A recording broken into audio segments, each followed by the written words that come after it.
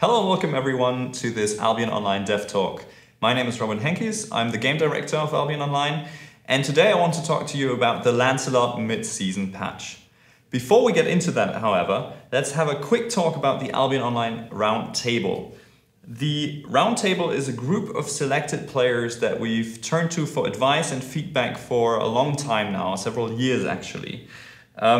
The reason why we have this roundtable is because we as developers spend a lot of our time developing the game rather than playing it. And as players, you often have much better insight than we do into how certain things actually work out in the game, how the game currently plays, what the meta is, and so on.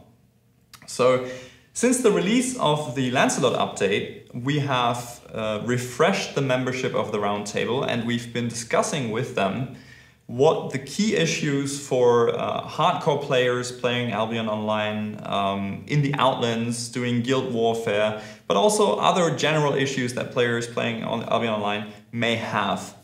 The result of these discussions, or the first result of these discussions, is the Lancelot Midseason Patch. So let's get into that now.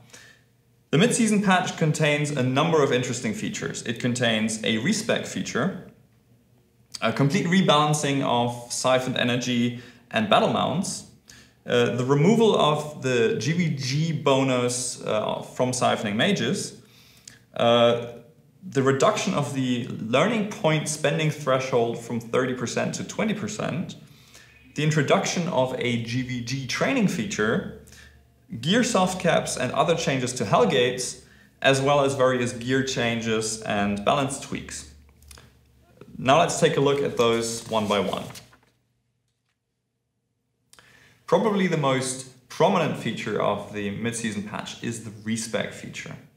The Re-Spec feature is intended for players who want to switch to a different set of equipment, maybe because of meta changes or simply because they wanted to try something new and they don't want to start again from the very beginning.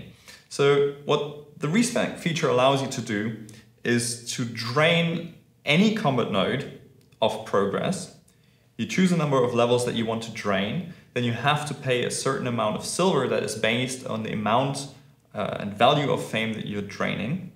And then you get a number of fame credits. And these fame credits you can reinvest into any other combat node.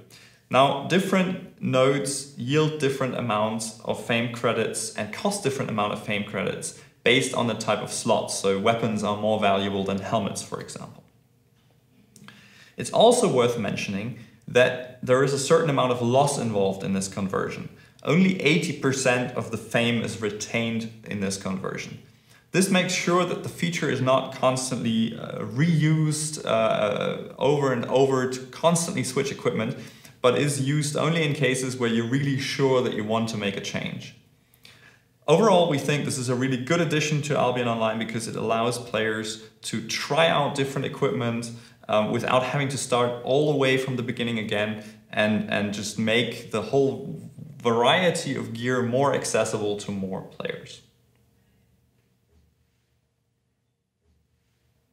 The second major change coming with the Lancelot mid-season update, mid-season patch, is the rebalancing of the siphoned energy.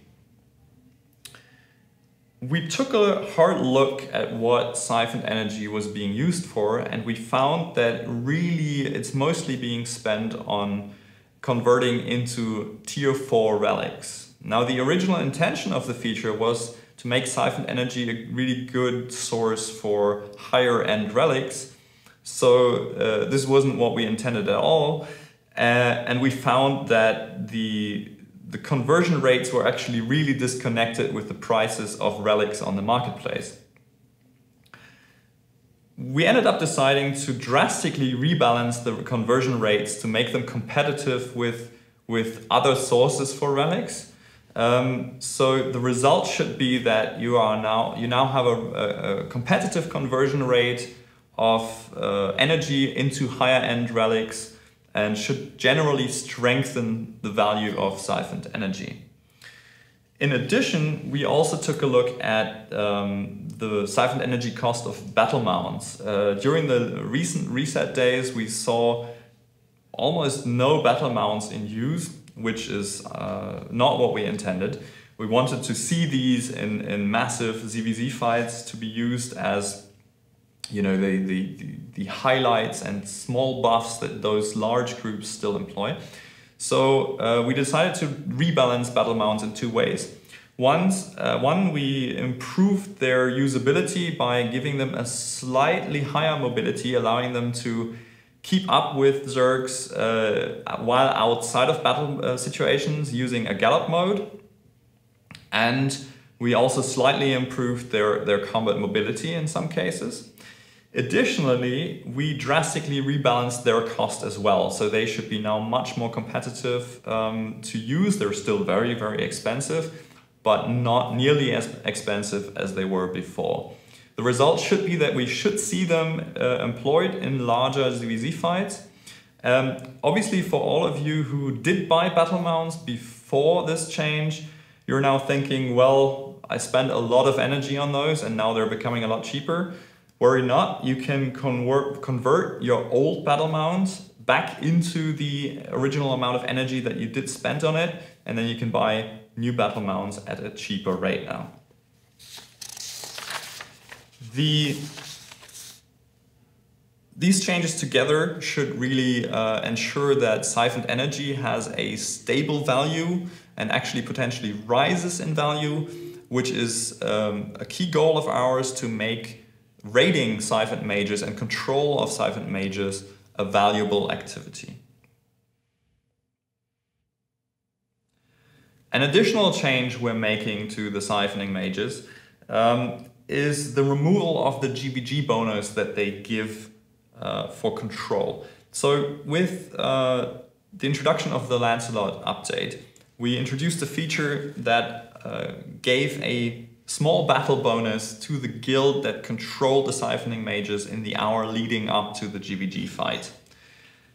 This feature was intended to allow more players to meaningfully contribute to guild warfare, to have an impact on the outcome of a battle. Unfortunately, a lot of you felt that this feature actually added a chore instead of a meaningful activity. And therefore we are removing this feature with the introduction of the Lancelot Midseason Patch. However, we do remain committed to our goal of getting more players involved in meaningfully contributing to guild conflicts, to the success of their guild. We will simply have to find a different way. The next change I want to talk about is the reduction of the learning point spending threshold from 30% to 20%. So with the mid-season patch, we're lowering that threshold when you can spend LP to the 20% threshold, which should enable the players who have built up large amount of LP or who are returning players to spend their LP more quickly, to catch up more quickly. We've made sure that the amount of LP that you have to spend remains the same. So basically at the 30% threshold, you still have to spend the same amount of learning points, which means that at the 20% threshold, you now have to spend more learning points.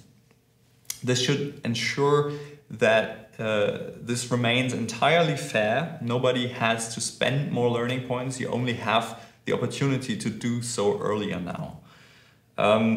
This should have, apart from the ability to catch up more quickly if you have a lot of learning points built up, should not have an impact on leveling itself.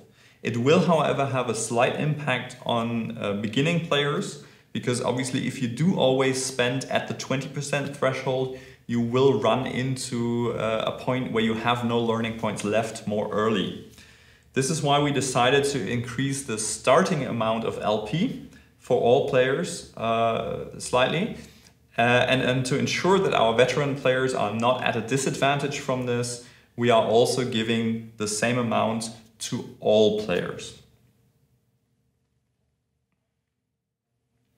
Next, I want to talk about the GvG training feature.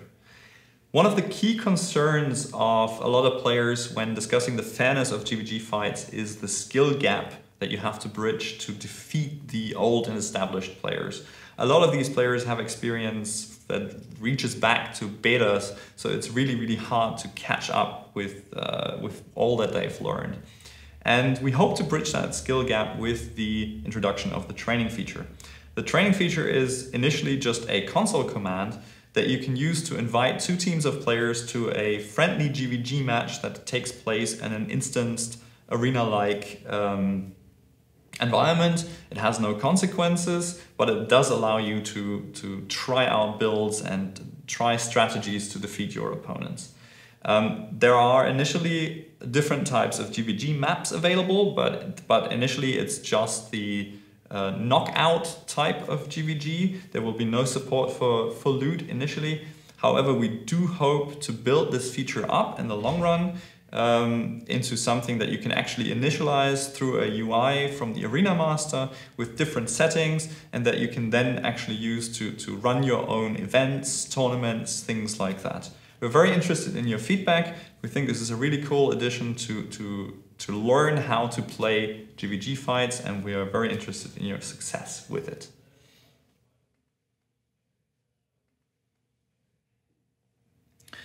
Also in this patch are a number of changes to Hellgates.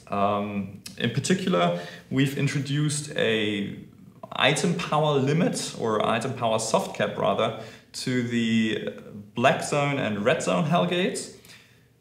Any item power beyond 1000 points of item power will be scaled down by 50% in these Hellgates from now on.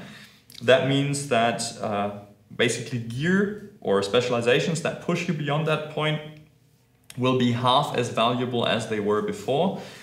That means the gear obviously still gives you an advantage, but the advantage is smaller, and that should enable more people to compete in this context where gear is so important, so that basically you can compete with slightly cheaper gear, and that should allow more people to just participate, and it should also make it possible to be more profitable, because obviously the rewards of the Hellgate don't scale with the gear used, and if the Hellgates get played at the top end gear level, then it is actually not really profitable for all involved parties if your win rate is roughly 50%. At the same time as we're introducing this change, we're making another change, and that is that the yellow zone 5 versus 5 Hellgates, so those greater Hellgates that you can find in yellow zones, will be switched from using the yellow zone rule set to using a full loot PvP rule set.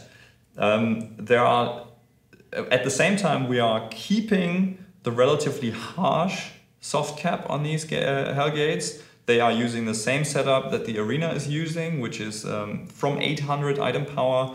All remaining item power beyond that will be scaled down by 80%, so gear has very little impact beyond that point. And the reason we're doing this is because we feel with the Arena we have a knockdown rule 5 versus 5 battleground where you can try out these sort of fights, in particular with the introduction of the GvG training feature. But a lot of our players want a full loot experience that isn't played with the highest end gear. And this is what we're introducing this way. Basically, you should be able to compete in a full loot scenario here with relatively cheap and accessible gear. Finally, this patch also includes a number of balancing changes to equipment. These changes are primarily aimed at buffing underused items. You can find the details about this in the patch notes. And that is it. That is the Lancelot Midseason Patch, which will release on May 2nd, 2018. But we've also been working on other things. As you've heard, we're working on a Steam release, and we've begun the production of the next content update for Albion Online, which will be focusing on strengthening the royal cities. Stay tuned for more infos about that coming soon in the next Albion Online Dev Talk.